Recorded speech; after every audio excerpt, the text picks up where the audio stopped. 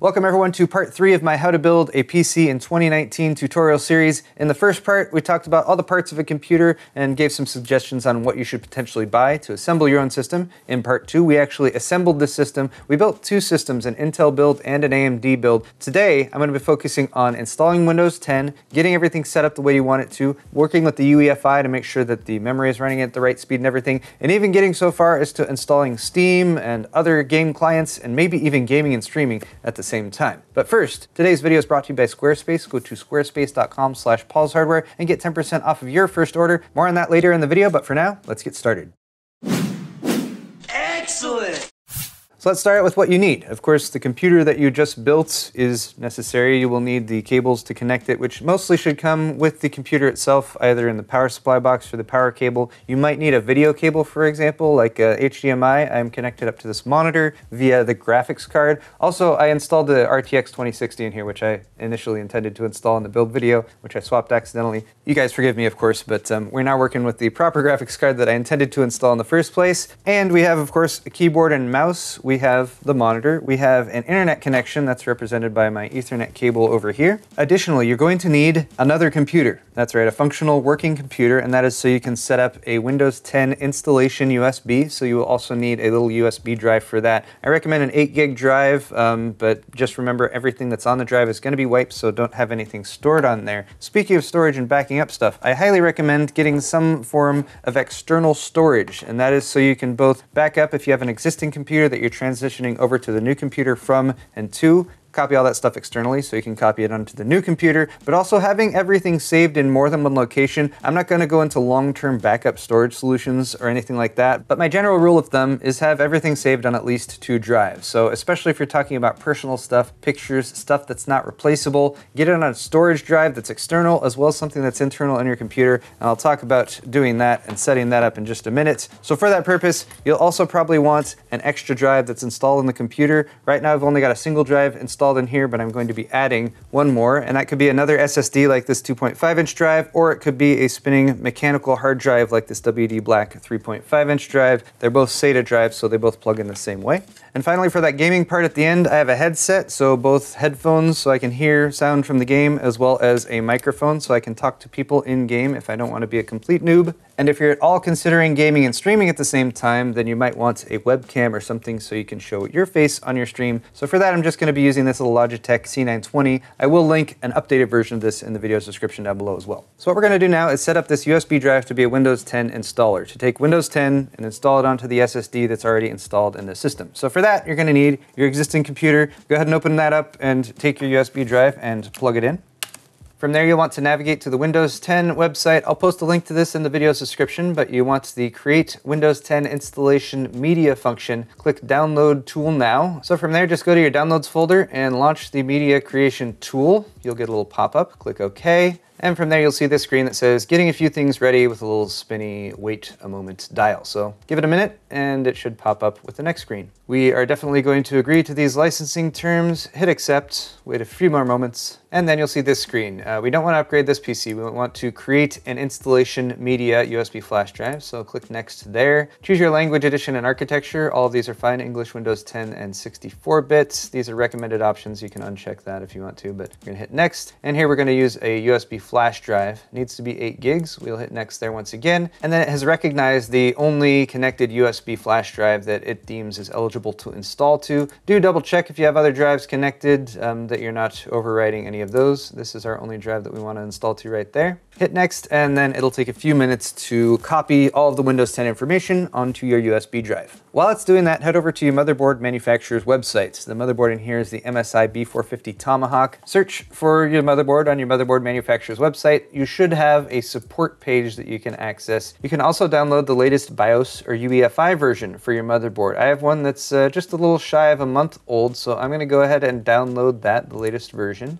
And then I'm going to go over to drivers. And here we just want to make sure that we have the right drivers for the operating system, which is Windows 10 64-bit. And then here we want LAN drivers, because we want to make sure that after we install Windows, we can access the internet on the new system to download any additional drivers that we might want. want. So PCIe Ethernet drivers is a good one to grab. The Windows 10 installer might recognize your Ethernet adapter by default, but it's good to have this on hand just in case it doesn't, because getting this computer connected to the internet is important.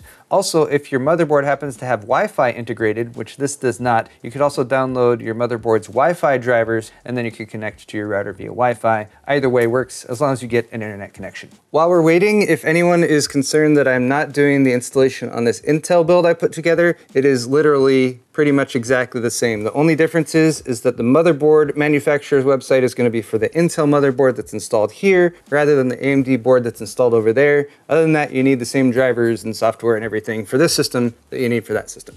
And the USB flash drive is ready. Hooray! We can hit finish. Before we jump over to the new PC though, I'm gonna go into that USB drive that was just created. Still has some space left over on it, and I'm going to copy the stuff I downloaded from the motherboard manufacturer's website. I made a new folder for these files, and I'm gonna take the BIOS that was downloaded and move that, as well as the driver for the LAN.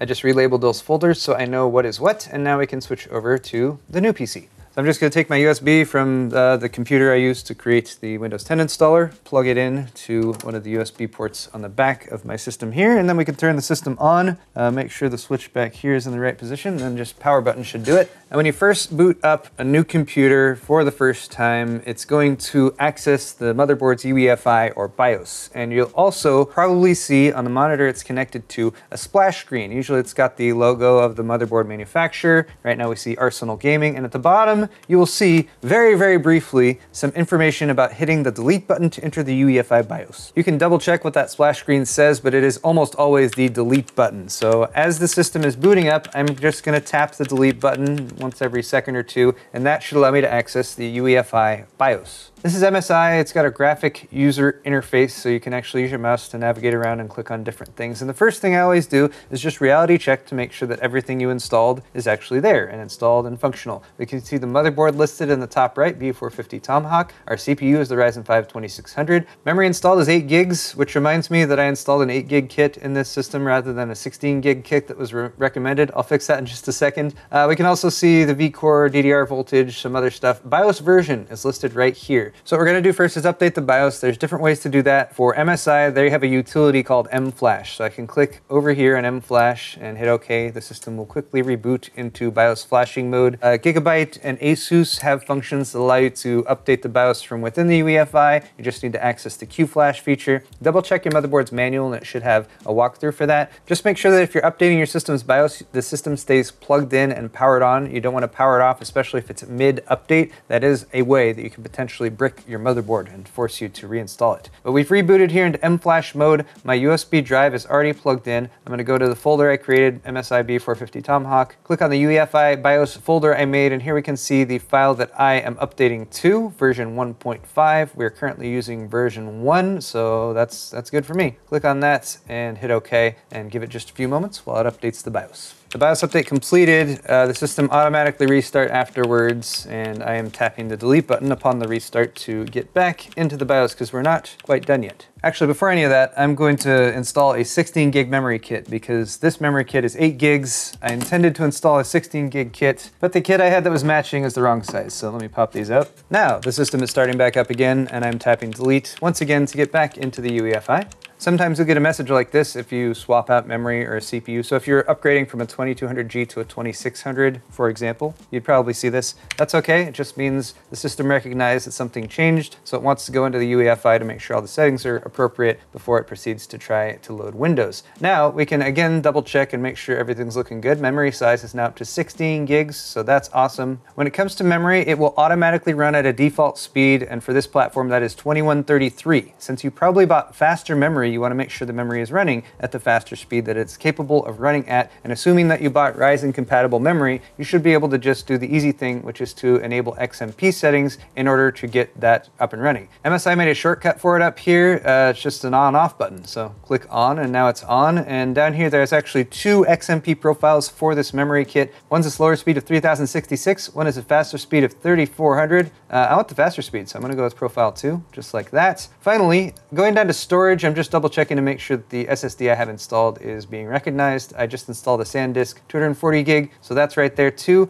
Also, our SATA controller is in AHCI mode, which it should be by default, but that's something that's also good to double check. One last thing before we back out of here is our fans. And here I'm noticing that one fan in particular is running a little loud. All the fans are plugged into fan headers on the motherboard, and those are all labeled. The one that's being loud is the one that's plugged into the pump fan header. So I'm just going to click on this P pump fan. I'm going to click the little gear icon, and then I'm going to make it slower. Also, it's only a 3-pin plug for that fan, so it does not have PWM. That's what the 4th pin is for with fan plugs. So I'm going to switch to DC mode, and then I'm just going to grab these guys on here and move them down so that it runs at a lower RPM, at a lower temperature. There's a bunch of different tweaking and stuff you can do with this type of thing, but I'm just keeping it simple for now.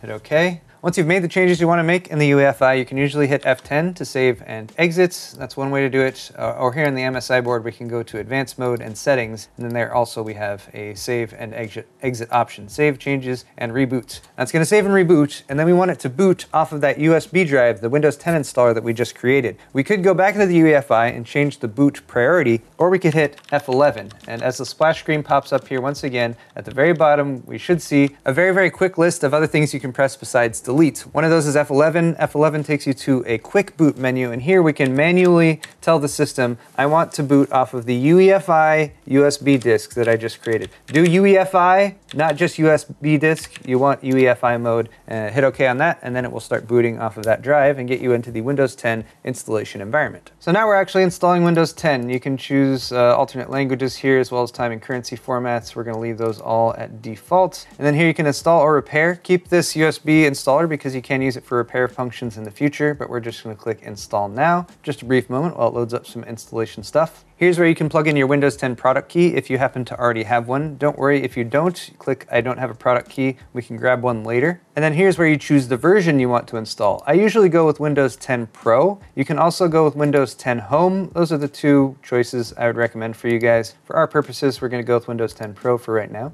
We have more license terms, which we, of course, will read thoroughly and agree to. And then here, we're going to click Custom rather than Upgrade. I always like custom installs. Do it clean, do it fresh. And that will take you to this interface where you choose which drive to install to. I only have one drive connected, that is drive 0, but this drive has been used before, which means it already has some partitions on it. Now, bearing in mind that we're going to be deleting everything that's on this drive, so of course, we've already double-checked to make sure there's no important information, we're just going to delete all of the existing partitions on the drive so that we're left with nothing but unallocated space. And then we can install Windows onto that unallocated space. You could hit New and make your own partition, but just hit Next and it'll do it automatically. From here, it will copy Windows files, get ready for installation, install features. This process will vary depending on the speed of your system and the USB drive that you're loading off of, but usually it takes between 8 and 15 minutes, and then you can move on to the next step.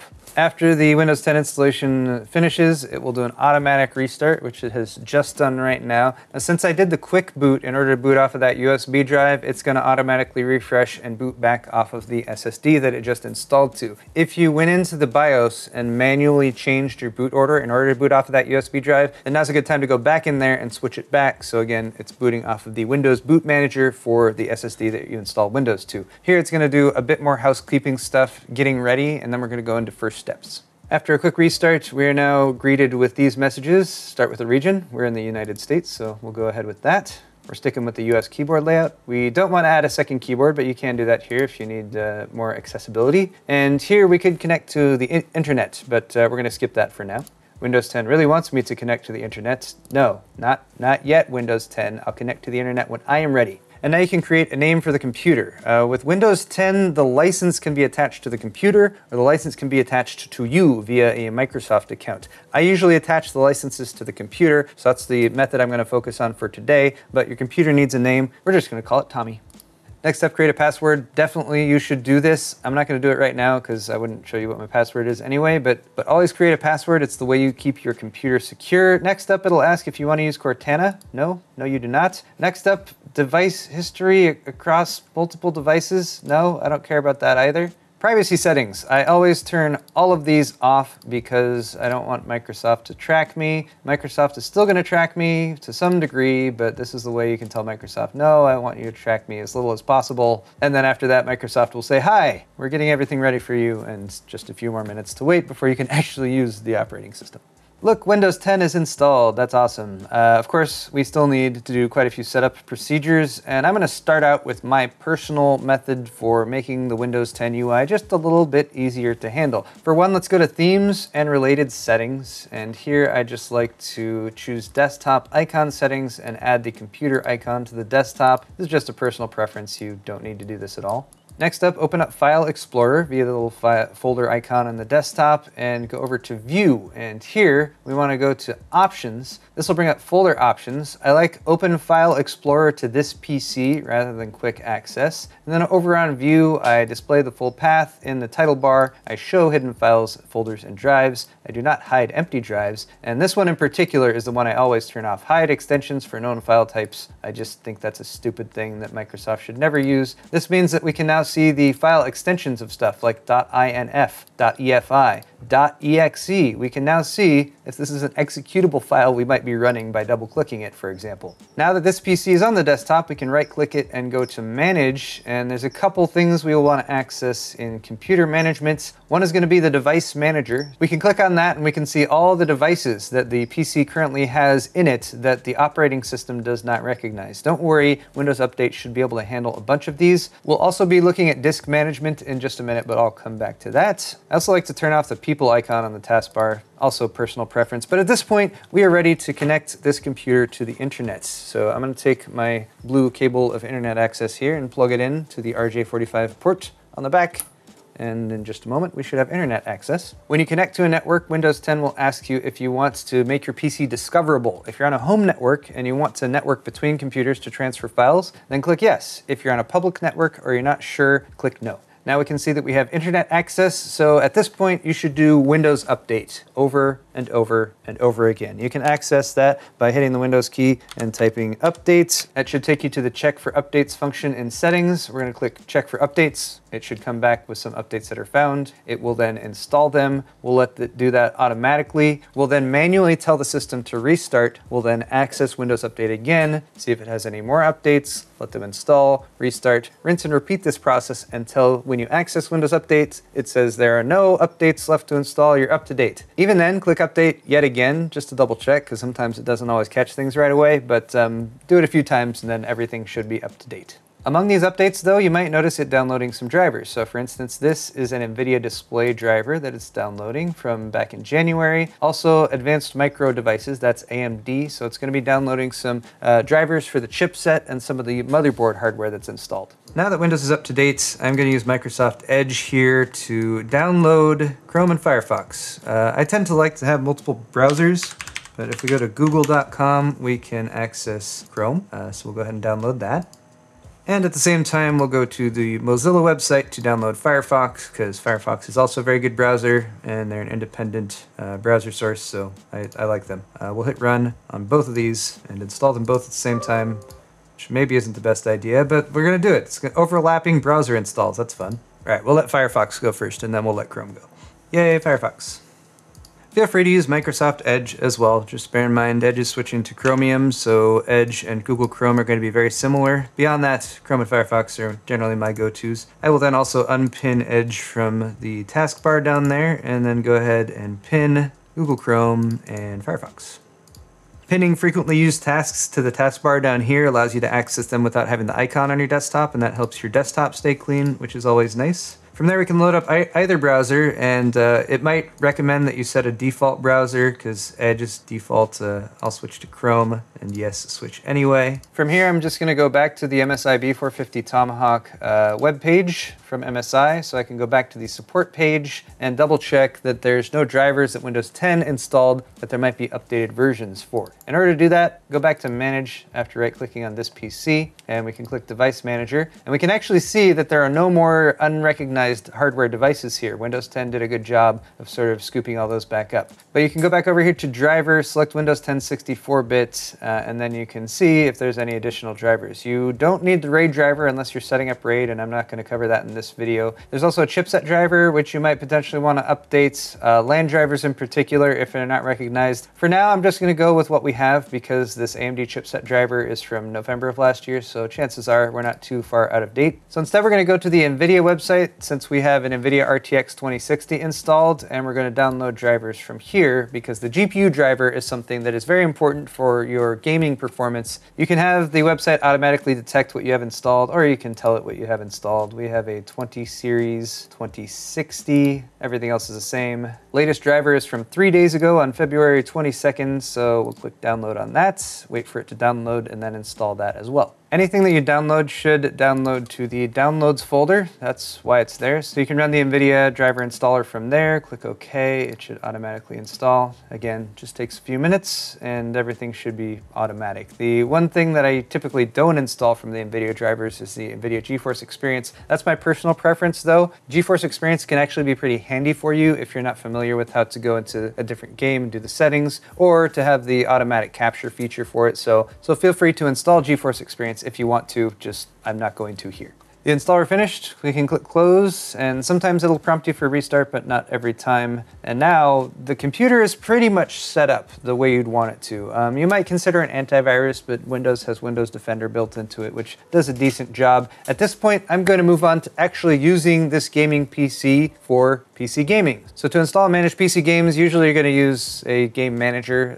Steam is the most popular one and gives you access to a huge library of games, a lot of them free to play. Of course, there's a lot of other ones that have come into popularity recently. So Blizzard has their own launcher. Epic has a launcher, especially if you want to play Fortnite, which is free to play. That's another good one. I'm going to install the Origin launcher so we can test out some Apex Legends. And then, if everything goes smoothly, I'm going to try out gaming and streaming on this system at the same time, and I'll show you guys some basic setup steps for that too. So for gaming, I'm going to download the Steam client. For that, just go to steampowered.com, click the install Steam icon, and you'll download that little installer. Origin, roughly the same. Go to the Origin download page, and we'll download the Origin Thin setup client for that. At the same time, I'm going to go to the obsproject.com website and download the Windows installer version of that too. But one thing that I almost nearly forgot here is that I've added another drive now. So the system's all set up. I have now added a drive or just plugged in a drive if you happen to have unplugged it. You'd probably want to install that better than I have. It's just sitting in there right now, but the actual setup procedure for an additional storage drive is going to be the same whether it's a SATA drive or a mechanical hard drive like this. And for that, you will just want to plug the drive in, right-click on this PC, go to Manage.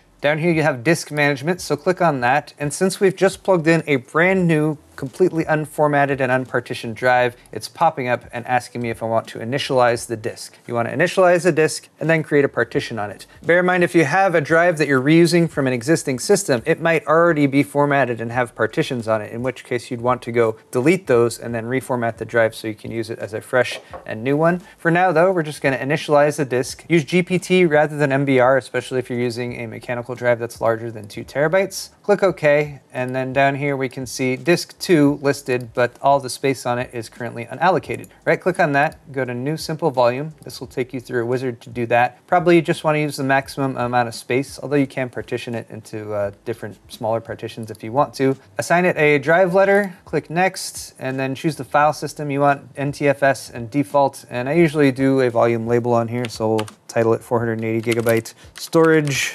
SSD. And I recommend doing a quick format in order to get the drive up and running and working quickly. Although, if you are using an older drive, especially if it's from an existing computer, you might want to consider a full format on the drive. Just bear in mind, the larger the capacity of the drive, the longer it will take. And that does mean a few hours potentially for like a 4 terabyte or larger drive. With the quick format though, once I hit finish, it should pop up like within just a few seconds usually. And now Windows has asked me what I want to do with the new drive. I usually just tell it to open it, and there, look, completely new, clean drive with nothing on it. So now connected to the system, if we eject our Windows installer, because we don't need that anymore, we have our local disk, or the SSD that we installed Windows onto, and that still has 194 gigs free on it. And then we've got this other drive that we've just added for storage. And the first thing I'm going to do in here is go and create a folder called Games. My downloads have completed, so I'm going to go back to the downloads folder and I'll start installing these. We can start with Steam setup, and these installers are all pretty much the same. They'll have you choose a language, an installation location. You can just use the default for the most part. The clients will often update themselves as well once you've installed them. And now you can either log into your existing Steam account or create a new one. I'm going to skip that for now so we can go ahead and install Origin pretty much the same way. One thing I do like to turn off is having these run when Windows starts. You know, I'll tell you if I want you to load application. Automatic updates are okay though, and sharing hardware specs is up to you. Origin is installed, so lastly we will install OBS. So guys, I now have Steam as well as Origin set up and installed, but none of the games are actually installed. So I'm going to really quickly talk about copying games that you might have already downloaded so you don't have to re-download them, especially if it's, you know, 20 or 40 or 80 plus gigabytes. It might take a while. It's easier to copy games over that you've already downloaded. And also talking about the external drive that you have hopefully backed up stuff onto, as well as the internal storage drive that we've just recently set up. So I'm going to take my storage drive here and plug it in the back. I have multiple things on this drive, but the Steam Apps folder is the important one here, and then the Origin Games folder is the other one. So let's start with Steam. If you have Steam and you want to install a game or copy a game that you already have, if you've got Steam loaded up and you're logged in, you can go to Settings, and then you can go to Downloads, and then you can change your Steam library folders. It's going to have a default one in the x86 program files folder. We're going to add one more, and then we're going to change it from the C drive here down to the E drive, because if we look at my PC, we've got our operating system drive here, and then we have our 480 gig storage drive that we just set up. That is the E drive. We want to make a games folder in there, so we'll hit new folder, Steam library. Now we've got a Steam library folder. Select that, and now we've got a secondary location where we can install games.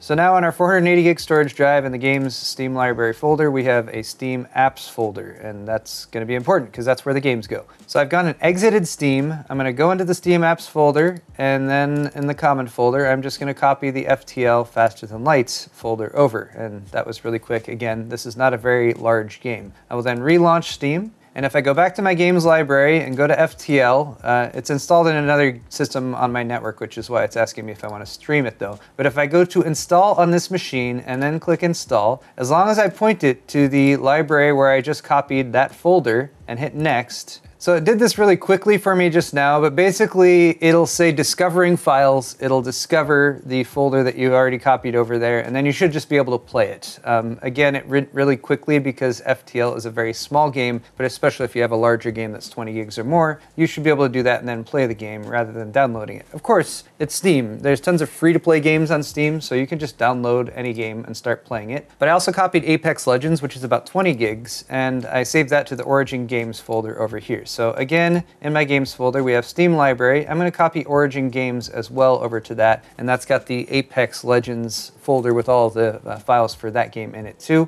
And that shouldn't take too long here. How fast is it going? 200 megabytes a second. It's not too shabby. Now that that's copied, I'm going to go back to Origin, go to my game library. Apex Legends is free to play, so anyone can add it to their library. And then here there's a little gear, so rather than download, I'm going to click the gear and go to locate game, and then I should be able to just point this client to where I copied the game to, which, if you guys remember correctly, is my 480 gig storage drive, games, Origin Games, Apex. Select folder. Hopefully, it will verify the game files, and then we'll be able to play soon, rather than re-downloading this 20 gig client.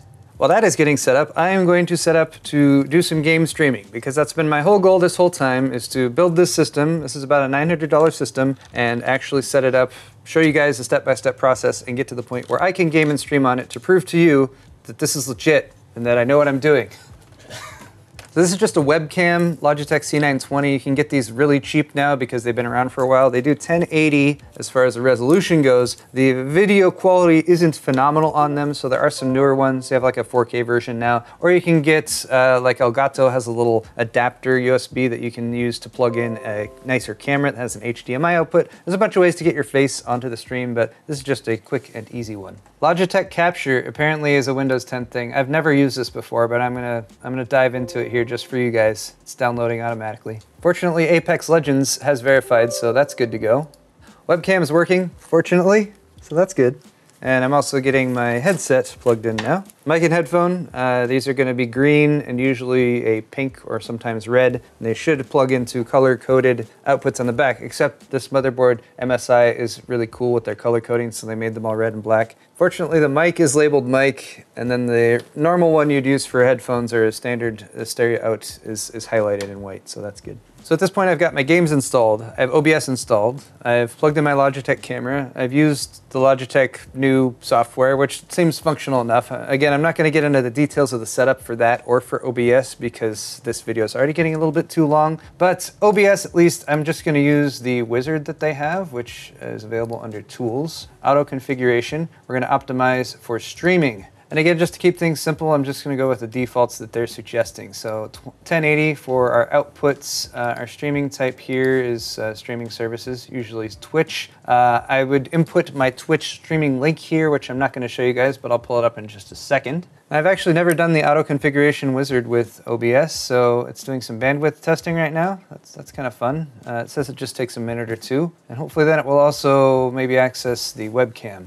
All right, so settings are applied, and now we need to set up our scenes, so we're going to add a couple things. Try video capture device first. We will call this webcam. Hit OK, and hey, it automatically pops up with our HD Pro webcam C920. I'm gonna hit OK on that, and now we can see me right there. You can hold the Alt button and grab the edges of this if you want to crop in, so that just get your face in there and crop out other stuff that might be around. And now we'll also add game capture, and usually it's just by default capture any full screen application, and then we want the game capture to be behind the webcam, so we'll drag that down underneath. Now we can load Apex Legends. Allow access to the firewall. So now I'm just double checking that Apex Legends is appearing with OBS. I switched Apex Legends to borderless windowed mode so that I can see both at the same time, but now we can see the game is being captured in the background. We can also see that my face is showing up right there, although the game capture I need to rescale so that it fits the window. That's better.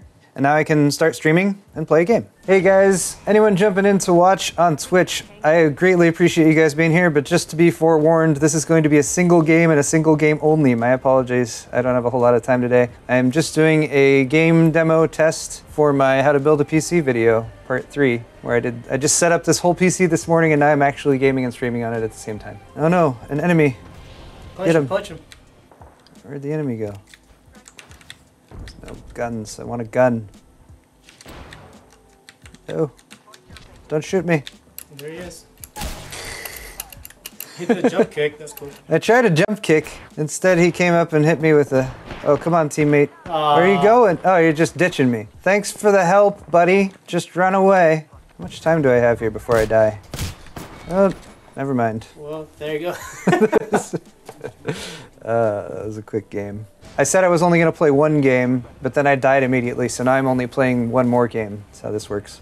The stream, from what I can tell, is a little choppy, but it's not looking too bad. Maybe I can get a gun this time. That would be a vast improvement. Where are you shot at already? It's like the point of the game. Oh, there you go. See. Oh. Oh, somebody's already down. I have a longbow.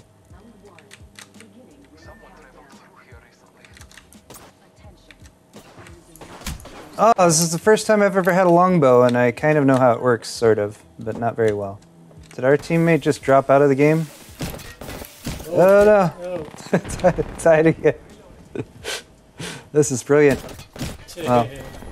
Fortunately, the point of this was not to show my amazing gameplay. It was to show that this computer I just put together is functional and capable of playing a game and streaming at the same time. Although some more tweaks to the settings would probably maybe smooth out the stream a little bit. But honestly, overall, especially for just this quick setup I did, things are looking pretty smooth. Except for, of course, my ability to shoot a gun or play the game well. So obviously I need to practice more at Apex Legends, but I'll get to that very soon. In the meantime though, that pretty much wraps it up for this video. Of course, there's lots of little details here and there that I didn't cover. Hopefully I got the main things so that you guys can go from a system you just put together to a system that is set up with Windows, games installed that you can start using, start playing games, start enjoying the computer you just built ASAP. Now the last thing here is going to be Windows 10. Do you want to activate it? You can actually get by without activating Windows 10 for quite some time. It just takes away your personalization options, and you'll eventually get a little watermark done in the bottom right that says this copy of Windows might not be genuine. Now you can actually get around the wallpaper personalization thing if you just download a file. I usually go to Interface Lift, but of course the site's not working right now. But if you've downloaded a picture, you can just right-click it from Explorer and go to Set as Desktop Background. And now you have a desktop background, even though you don't have personalization options. So that's something you can do there, and that will get most people by. But if you really do want a legitimate version of Windows, you can purchase a key, and for that you should check out my Windows 10 for $20 video. Although the price is now closer to $30, that'll walk you through the steps of activating your version of Windows. Just make sure you only use it for Windows 10, and make sure you get the version of Windows that you installed. So if you installed Windows 10 Pro, get that license key so you can activate it properly, because a home license won't activate on Pro and vice versa. Before I move on though, I'd like to quickly say a thank you to this video's sponsor, Squarespace. If you're not familiar with Squarespace, they help you do the internet better by setting up a website of your very own. You can find the link in this video's description, squarespace.com/paulshardware. If you click that, you get 10% off of your first order. I use Squarespace to power my merch store at paulshardware.net, and it's just really easy to use and get set up because they have templates that allow you to set up a web page that looks nice and looks professional, and they make sure it will look good on any device you happen to view it on, whether it is a smartphone, a tablet, or a desktop PC. So check out Squarespace if you want to make a responsive, flexible website for your business or for a hobby or just to establish yourself as a paragon of internet proficiency. They also have commerce functions that allow you to integrate a store like I've already done with paulshardware.net so you can sell your sweet merch. And if you ever need help, they have 24/7 support via live chat and email. So once again, check out squarespace.com if you need to set up a website, and check out the link in the description if you want to get 10% off of your first order, or just go to squarespace.com/paulshardware. And thank you to Squarespace for sponsoring this video. But guys, that wraps it up for this video. I'm going to put relevant links to lots of stuff like where to download the Windows 10 installer down in the video's description. Thank you all so much for watching this video. I really hope it's helped you out, and especially if you know anyone who's maybe considering putting together a computer, not even just a gaming PC. All of these steps can be used to put together a PC to do just about anything you want. So if you want something that's more heavy on storage, or you don't need a graphics card because you're not going to play games, but you need a CPU to do some heavy lifting for something, all these apply to building just about any desktop PC. So thanks again for watching this video. Hit the thumbs up button on your way out, and we'll see you guys in the next one.